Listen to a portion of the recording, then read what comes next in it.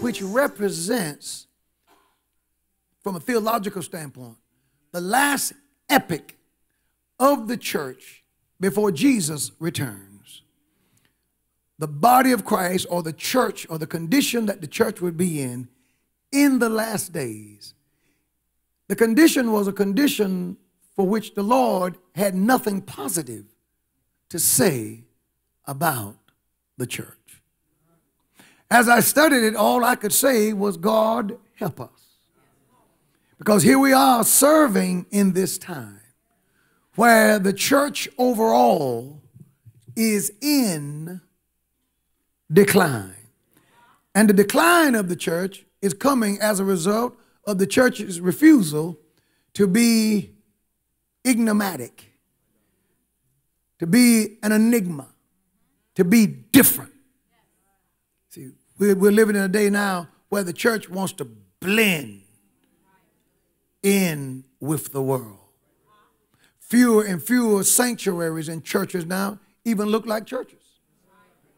We see the crosses taken out, and strobe lights and disco lights and flashing lights put in. We see the culture influencing us much more than we influence it. They influence our lifestyles. We have changed our nomenclature, our talk. They influence what we wear. We are more enamored with them than they are with us. We meet a movie star and we all but faint. They meet us and behave as though they've met no one. It is laughable. If it weren't true, if it weren't so sad, our lack of influence on the surrounding culture, when you compare its influence upon us versus our ability to influence it. I was at a service not too long ago at an inaugural banquet for a preacher. The preacher is an African-American Church of God in Christ minister who had been appointed to an assignment. The guest speaker, while preaching, made a comment or two that was kind of disparaging about President Donald Trump. And given the audience he was speaking to, everybody jeered and booed and whatnot, the mentioning of President Trump, which is their right. In the body of his message, he went along a little further. He mentioned Hillary's connection to Planned Parenthood, Hillary's connection to abortion, and Hillary's connection to the LGBT community, LGBTQ, E, F, G, all of them. And when he mentioned that, the crowd was mute. And I thought to myself, both statements he made about both candidates were true. But with one candidate, they were willing to cheer. But with the other, it seemed like instead of being a Christian first, this crowd behaved more like Democrats first and Christians second. You can't be a Democrat or Republican or anything in life first and a Christian second, because Christianity doesn't work that way. Christianity has to be first. Amen. For Christianity to be present, it has to be first. Praise the Lord. It says, seek ye first. It doesn't have to be only, but it has to be first. Seek ye first the kingdom of heaven. Not seek ye only the kingdom, but seek ye first the kingdom. Now, whatever is second, most certainly ought not to be something that conflicts with what is first. If you're intelligent, you're not going to let a thing be first and then let that first thing be accompanied by something that contradicts what you call first. If you do, then you're double-minded. And the Bible says the double-minded man is unstable in all of his ways. And the Bible also says, let not that man think that he will receive anything from the Lord. The last day church is a church that doesn't seem to take its Christianity serious. Let's talk for a few minutes, and we're going to get you out of here if you say amen reasonably well. All right?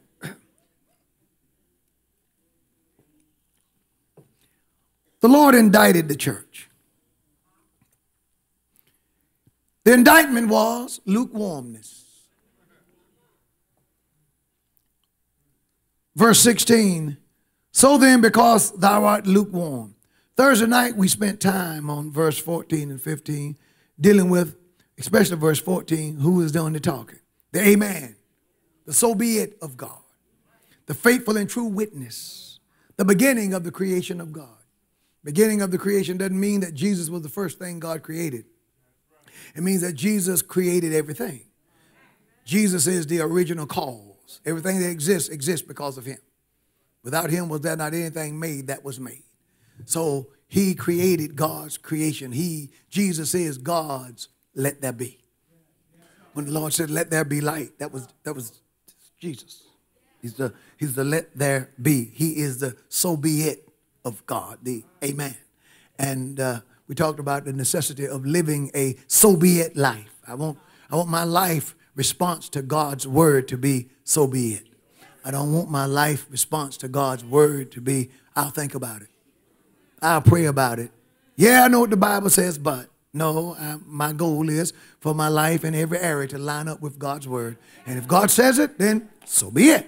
Amen. How about you? This is what you want. See, you got to fight that part of you that don't want to go along with God. That part of you that contends against God's so be it. There's a word for it. It's called the flesh. See, and the flesh lusteth against the spirit. And the spirit against the flesh. And these two are contrary. One to another. They clash. Praise the Lord. And if you listen to the flesh will lead you in sin. And sin, when it is conceived, when lust is conceived, it bringeth forth sin. And sin, when it is finished, it bringeth forth death. So you want to challenge that part of your being that challenges God's word, because you want to live a so be it lifestyle when it comes to the word of God. Amen. The Bible ought to settle the issues in your life. But the amen, the true and faithful witness, the so be it, the beginning of the creation of God, said to the church at Laodicea, I know your works.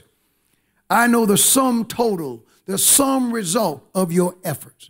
And here's what I have to say about the sum total of your efforts. When the outcome of all your labors, your work, what everything you did equal to. Here's what it came up to. It came up to something the Lord says that I find nauseating. It came up to being lukewarm. We explained, and I can't go into detail now because if I spend too much time reviewing, I won't cover any ground, that with the greatness of the city of Laodicea, Laodicea had a water problem. They had a water problem. They had no natural water supply. So that was Colossae and Hierapolis, neighboring cities. Colossae had a natural supply of cold water. Hierapolis had a natural hot springs. And aqueducts were built from the two places about 6 miles apart, away from Laodicea.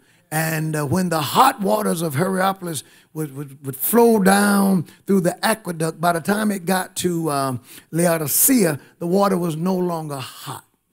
It actually cooled off in its travel. So by the time it arrived, it wasn't warm enough to work therapeutically. It wasn't warm enough to have an effect. You couldn't make coffee from it. You couldn't do anything with it because it wasn't hot enough. On the other hand, the cool waters of Colossae, by the time they flowed through the aqueducts and they came to Laodicea, that cold water that refreshed you, it warmed up on the way. And by the time it warmed up, it wasn't cool enough to refresh nor to revive. So if you needed cold refreshments, that water was no longer cold enough to revive you. It was lukewarm, so therefore it did not serve its purpose either. What the Lord is describing here, and the people who received the letter fully understood it, was a church that was ineffective. A church that lacked the ability to affect the culture around it. A church that lacked the ability to move people one way or the other. The church at Laodicea was influenced more by the culture of Laodicea than it influenced the culture of Laodicea. And we certainly see this happening in the church today. He said, I would that thou were cold or hot. The truth is, by the time the water arrived, saints, it was not useful. The spiritual worthiness of the church of Laodicea was nauseating to Christ. John G. Butler had something to say about this lukewarmness. John writes, thou art neither cold nor hot. Because you're neither cold nor hot, I will spew thee out of my mouth. The condition of being lukewarm is a most unacceptable condition. It is summed up in the problem of the church in Laodicea. Number one, lukewarmness is a deceitful condition. This condition is especially deceitful. There is enough good in the lukewarm church to attract the spiritual, but enough evil to attract the carnal.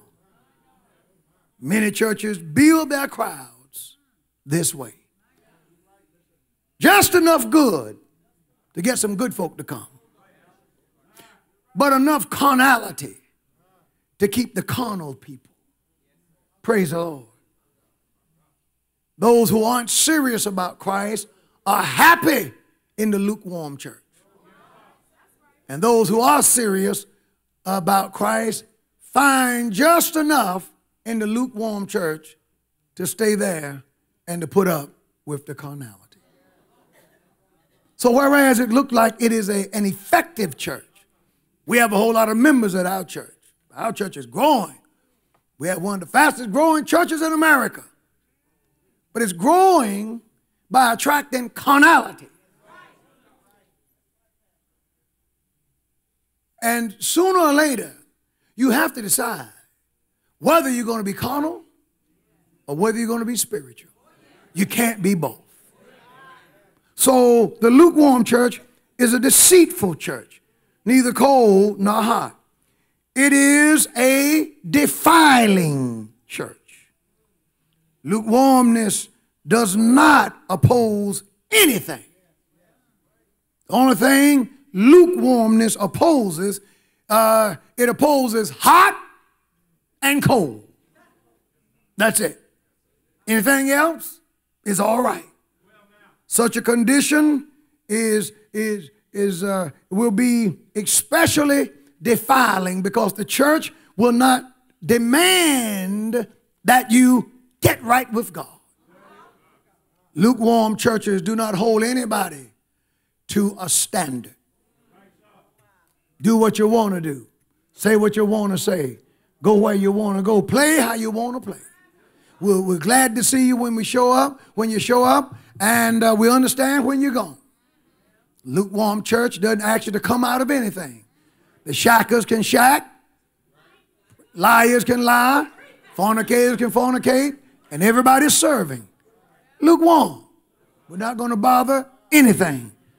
There's no standard. A lukewarm protest against sin will not turn anyone away from sin. And a lukewarm support of righteousness will not gain any votes for godliness. You speak for righteousness, but you don't speak with passion and authority, nobody will get right. You speak against sin, but if you don't speak against sin with passion and authority, no one will come out of sin. So basically, the lukewarm preacher, nobody pays him any attention. He doesn't inspire anybody to get closer to God. And he doesn't inspire anyone, praise the Lord, to come out of what's wrong. The sin. You just, I tell you what you do with the lukewarm preacher, you enjoy him. The result of lukewarmness is that it defiles you. You're comfortable no matter what's going on in your life. It is a debilitating condition. When one is lukewarm, this kind of church will do nothing. It debilitates you. It simply goes with the crowd. It straddles the fence. It stays in the middle of the road. It is not a supporter of any side. Many churches today, you don't know where they stand on the defining issues of our time. Pay attention to your favorite TV preacher. The larger they are, the more you ought to wonder, where do they stand on issues of life?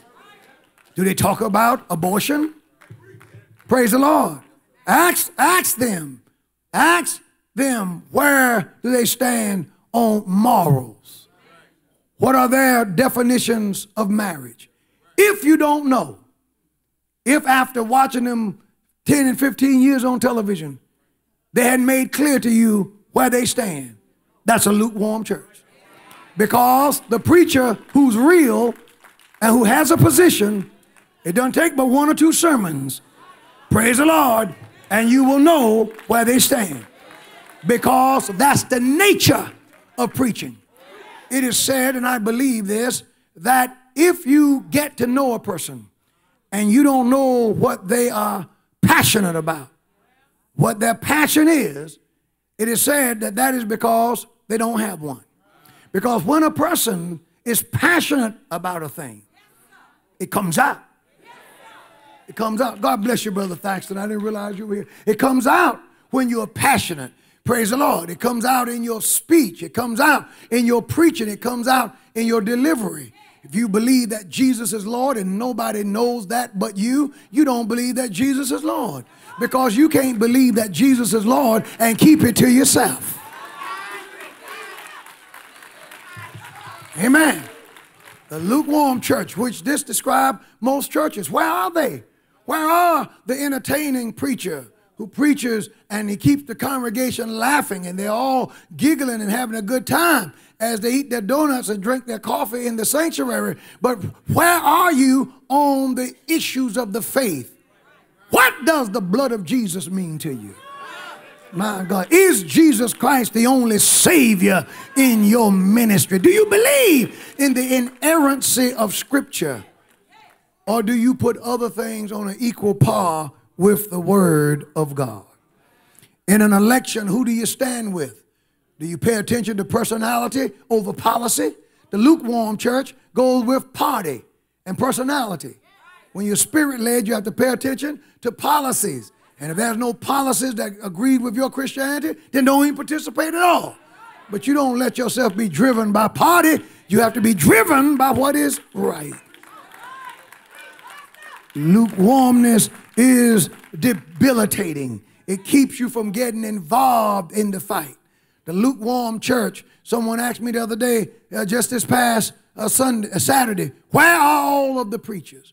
One white gentleman said to me, I noticed all of the preachers in the churches in the area near this clinic, and I've been trying to find out, where are the preachers? Where are the ministers? One preacher said to me yesterday, I want to take a picture of you, for you are the only pastor that I've seen down here at these clinics. The members come, but we can't hardly get pastors to show up. Where are the preachers when it comes to the defining issues of our times? The lukewarm preacher is nowhere to be found, because here's the problem with taking a stand. Anytime you stand for something, that automatically means you're standing against something else. Anytime you stand for someone, you're standing against someone. And so therefore, in making your stand, it may get you in trouble with the very group that you're trying to get in with. So that many times, to keep from ruffling the feathers, we are lukewarm. We become silent. The lukewarmness, it is too weak to stand up against evil or to support the cause of truth. Doesn't do either. Lukewarm preacher is not going to stand up against evil. You say, come on, preacher, let's go stand for the truth. They ain't going to join you with that either.